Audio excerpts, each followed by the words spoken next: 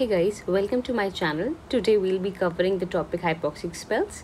My reference is from Parkes Cardiology 7th edition. I have included all the points, so if you listen carefully, you won't be needing to go through the textbook again. So let's start it. So hypoxic spells, also called a TET spell or cynotic spell or hypercynotic spell, it is usually seen in infants and children with top physiology or other cynotic heart diseases.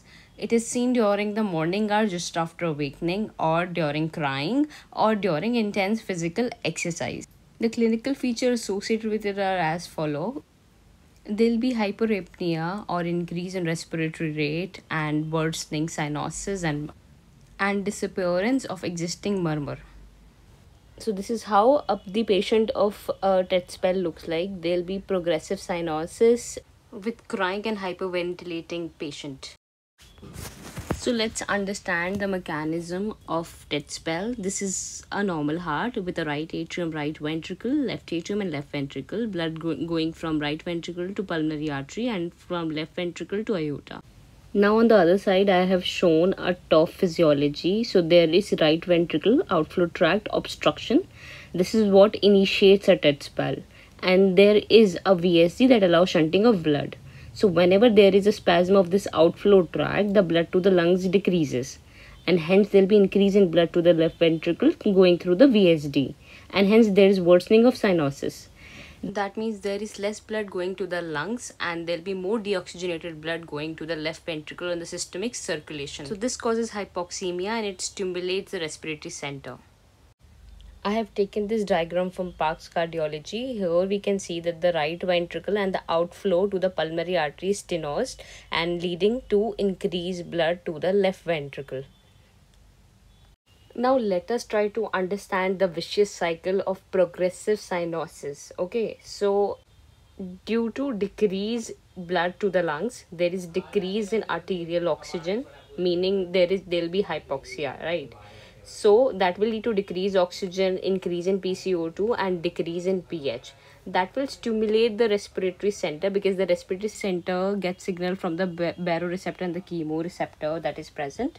So what happens? There'll be increase in respiratory rate when the respiratory center is stimulated, which causes increase in venous return to the heart.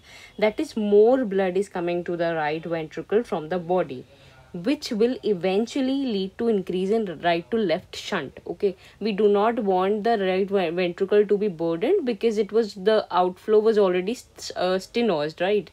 And due to increase in respiratory rate, there will be increase in venous return to the right ventricle, leading to worsening of the shunting of blood to the left ventricle. So let's start with the treatment now. So to abolish the TET spell, we need to break the vicious cycle. The first step is to pick the infant in such a way that it assumes a knee chest position. This photo depicts how to do knee chest position in an infant.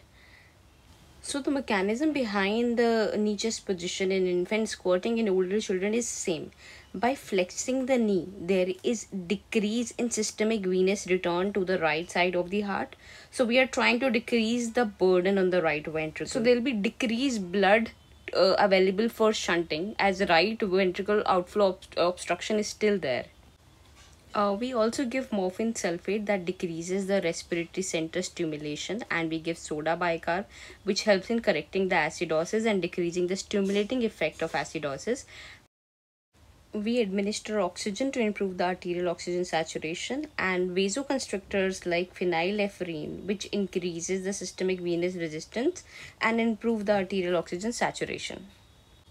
Sixth, we give the ketamine, which helps in sedating the patient. Propranolol is being a beta blocker. It decreases the heart rate and spasm of the right ventricle outflow tract.